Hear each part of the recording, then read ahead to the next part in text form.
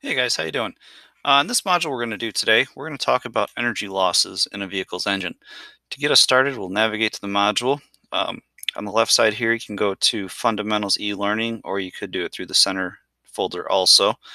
But Fundamentals eLearning, we're going to go down to day 10, and then you're going to see energy losses right here. So let's get started. Now, as it talks about losses, it says combustion engines convert chemical energy, known as fuel, and it could be gasoline, diesel, kerosene, jet fuel, into mechanical energy. Electric motors convert electrical energy into motion. In both conversions, losses occur. In combustion engines, there are radiation losses, cooling losses, exhaust losses, and mechanical losses. So a bunch of different ways that we're losing energy here.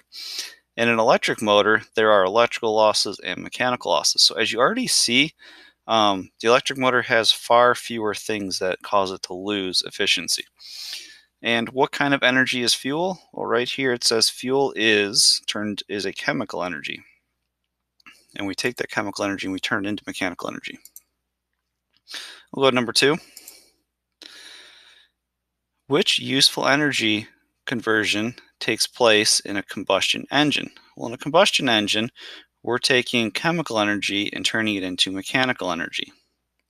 So it's going to be the second one. And we'll go to number 3. Which losses occur in a combustion engine? So all of these things right here are losses that we incur as part of making our power. So we've got radiation losses. We don't have electrical losses, but we do have cooling losses right here. We do have exhaust system losses, and we've also got mechanical losses. And the question is, what percentage of the energy is useful? So if we look at our diagram up here, we're going to see that only 35% of our energy is actually effective in creating our power. So that's going to be 35%, which I think we'll all agree is not very good. And if we look at it from the other direction, what percentage of the energy is lost? That's going to be all of these guys right here. And that's going to add up to 65% if my math is right. There we go.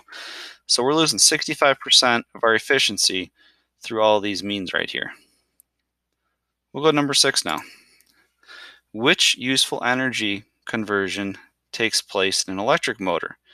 In the electric motor, we have electrical energy into motion. So we got electrical energy is turned into motion, or the moving of the wheels. Now we'll go to number 7. Which losses occur in an electric motor? Well, if we look at these right here, we've only got 2 main losses that are taking place, and that's why our electric cars are turning out to be so much more efficient. We don't have radiation losses. We do have some electrical loss in the motor. Because we don't have exhaust, we're not going to have any exhaust losses, and we are going to have some mechanical losses due to our mechanical moving parts. So only 2 things, not bad. And we'll go to number 8. What percentage of the energy is useful? Now check this out. This time around, instead of being 35% like it was before, it's actually 90% being used. And that's why these electric cars are turning out to be so incredible. Love them or hate them, they are incredibly efficient. So 90%. We'll go to number 9. What percent of the energy is lost? Well, if we look at it this way, 7 plus 3, we're losing about 10%. So 10% loss, not bad at all. We're always going to lose some, but that's pretty minimal. So that's it, a short, simple module.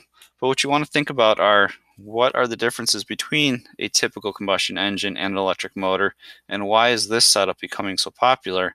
And it's this right here. They're just so much more effective, and we're just not wasting a lot in driving them. So we'll hit bullet point 10 here, finish things up. All right, nice job getting that done, and talk to you guys later.